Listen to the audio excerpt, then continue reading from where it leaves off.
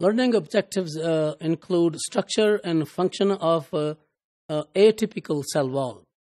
There are bacteria that do not have cell wall at all. Mycoplasma is one example where there's only cell membrane, and then there's the DNA and other components like ribosomes and other components, the cytoplasm. Plasma membrane of these, like mycoplasma, it contains what we call sterols instead. Archaea cell wall is also unique.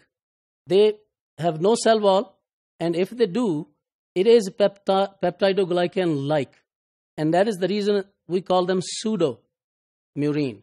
Pseudo means false. So it's a kind of false wall. There are no peptidoglycans, so these archaea behave like gram-negative bacteria.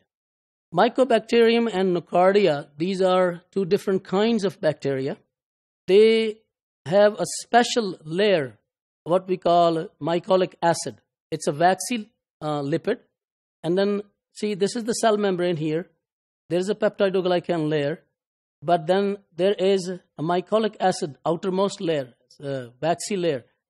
And this waxy layer is connected to the peptidoglycan layer through a carbohydrate structure, which is, in this case here, is arabinogalactan.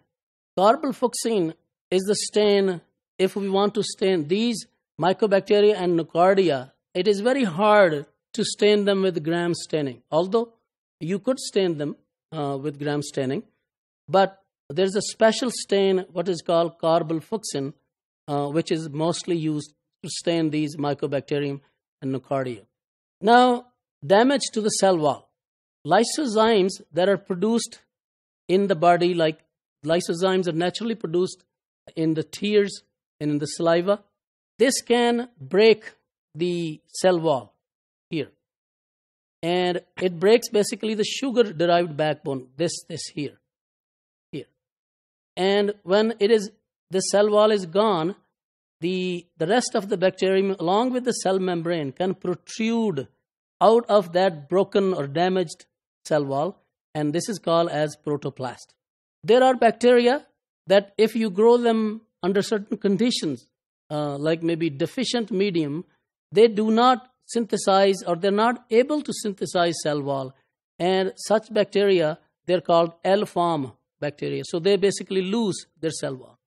So in summary, some bacteria inherently lack cell wall, and we noticed that archaea don't have a typical cell wall, but they do have a peptidoglycan-like structure, what we call pseudomurine.